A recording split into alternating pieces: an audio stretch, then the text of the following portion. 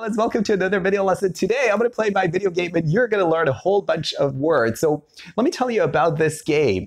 It is set in ancient Egypt. Is set in. You can use that phrase to talk about where the story of a book, a movie, or even a video game takes place. Let me tell you a little bit about the main character of the game, whose name is Bayek. Bayek is a magi, and you can tell that he's wearing a distinctive getup. You could use the word attire or getup. Getup is a bit more informal and used more humorously. So anyways, Bayek has an eagle, is his sidekick that is perched on his arm, is perched on. So if you want to talk about how birds position themselves on stationary objects, you can use that phrase.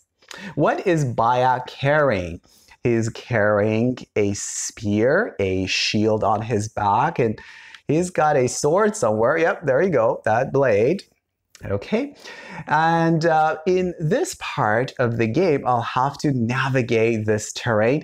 But first, I want to tell you about this bundle. This is a number of wheat stalks that have been bundled together, tied at the back and the top with pieces of reed.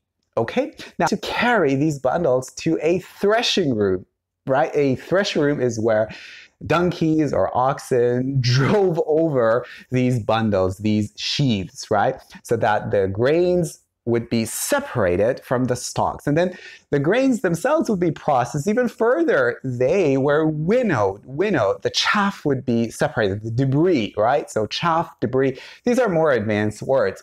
Well, we're talking about an agrarian society. Now, some students sometimes ask me, what's the difference between agricultural and agrarian? So agrarian captures a broader concept. It says something about the culture as well, maybe the politics involved, so on and so forth. So anyways, don't want to bore you with too many details. I have a target that I should reach somewhere.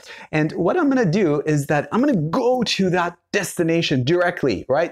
I don't want to take a detour. So I'll just make a beeline. I'll sprint over to get to my target. Anyways, I bet you've already learned quite a few words, especially if you're an advanced user of the language. If you have any questions, by all means, get in touch.